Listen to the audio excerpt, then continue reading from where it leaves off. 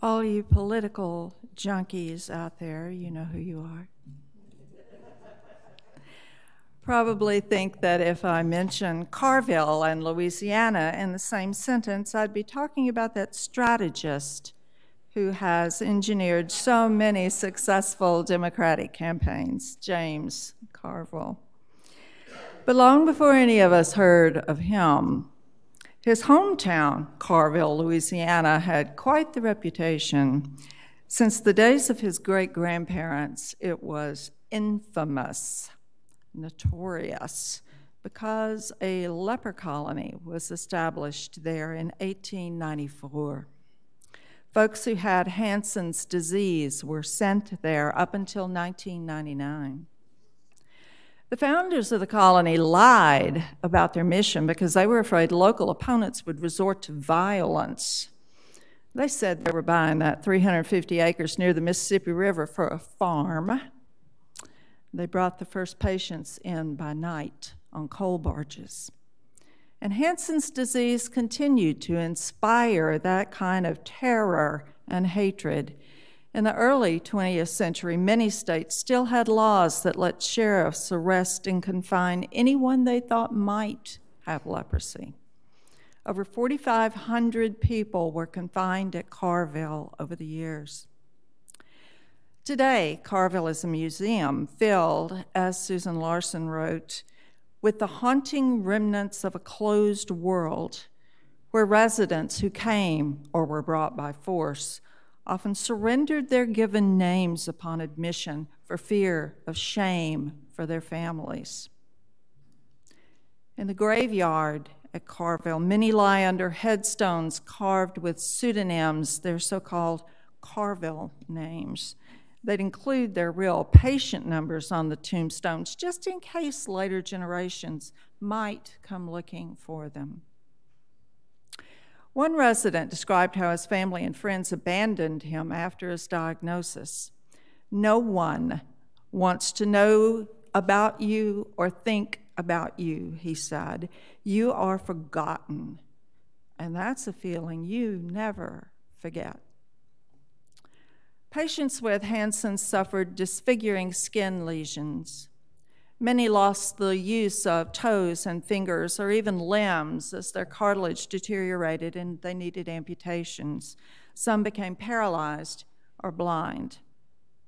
In 1941, a therapy was finally developed that could render Hansen's non-contagious. And today, it can usually be cured with antibiotics. But throughout most of history, people who had leprosy were in a hopeless situation. In New Testament times, people with leprosy were sent out away from populated areas to live. If anyone approached, they were supposed to cry out, "Unclean," so that passersby didn't accidentally get contaminated and become pariahs too. In today's reading, Jesus encountered one of those folks who had been given the heave-ho out of town. The man was supposed to avoid healthy people, not run up to them and beg for favors. Poor Jesus. However will he handle this scandalous event? Well, my husband, Jim, was a campus minister. He developed a powerful ministry with persons living with HIV and AIDS. Recall that AIDS was not diagnosed in this country before the early 1980s.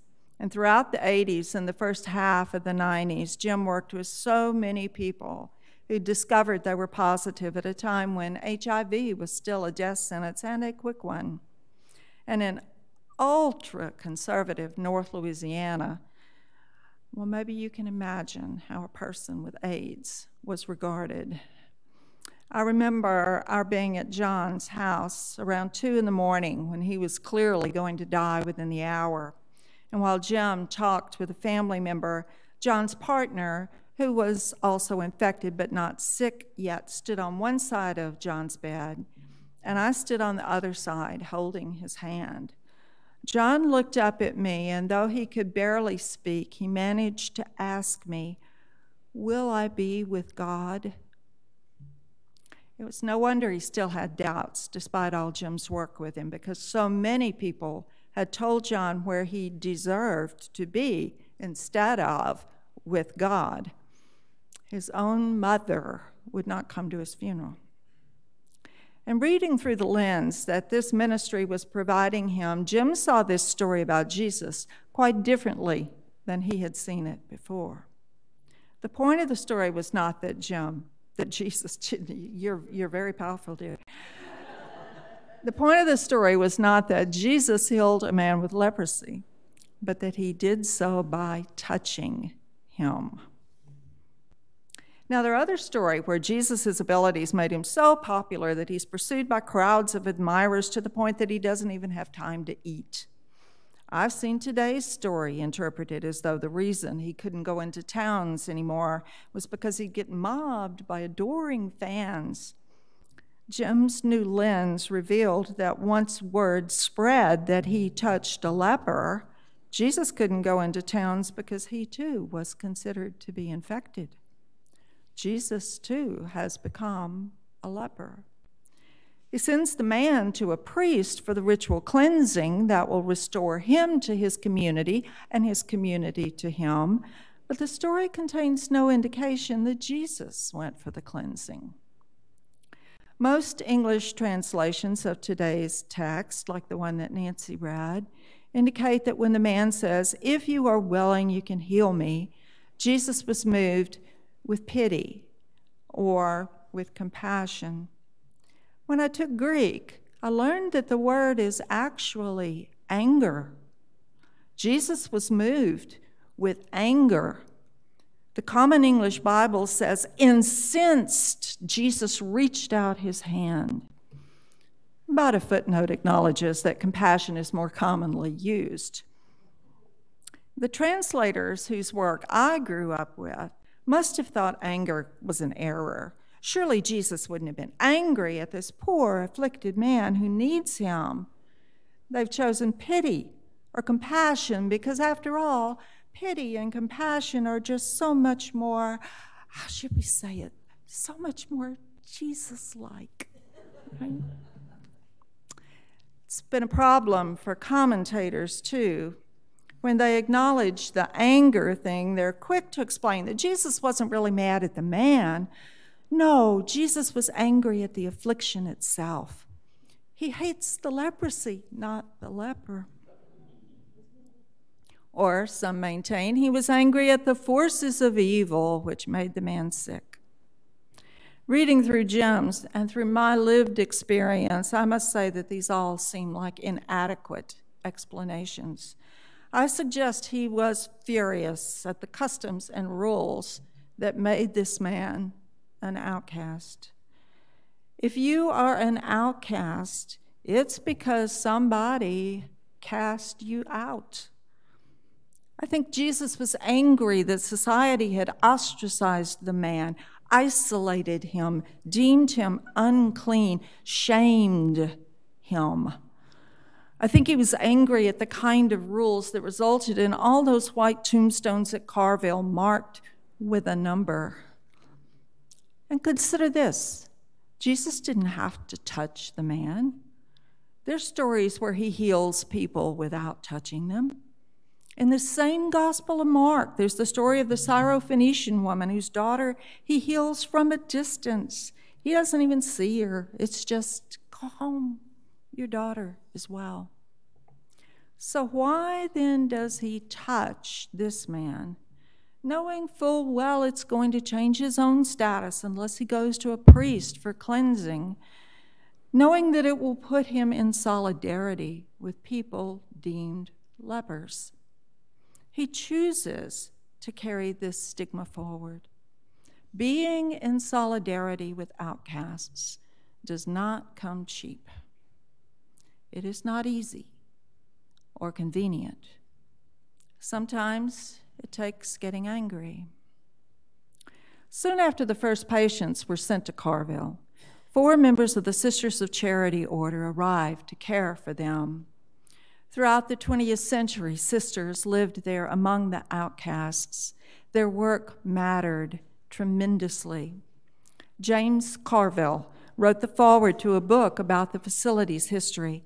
He said, Through the gates of Carville came ravaged and diseased bodies, broken spirits, people stripped of all dignity and hope.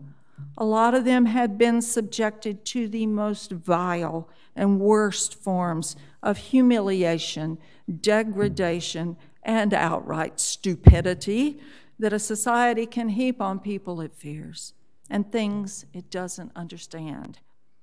But once inside those gates, people began to gain strength, to find dignity and hope, and in many cases, love.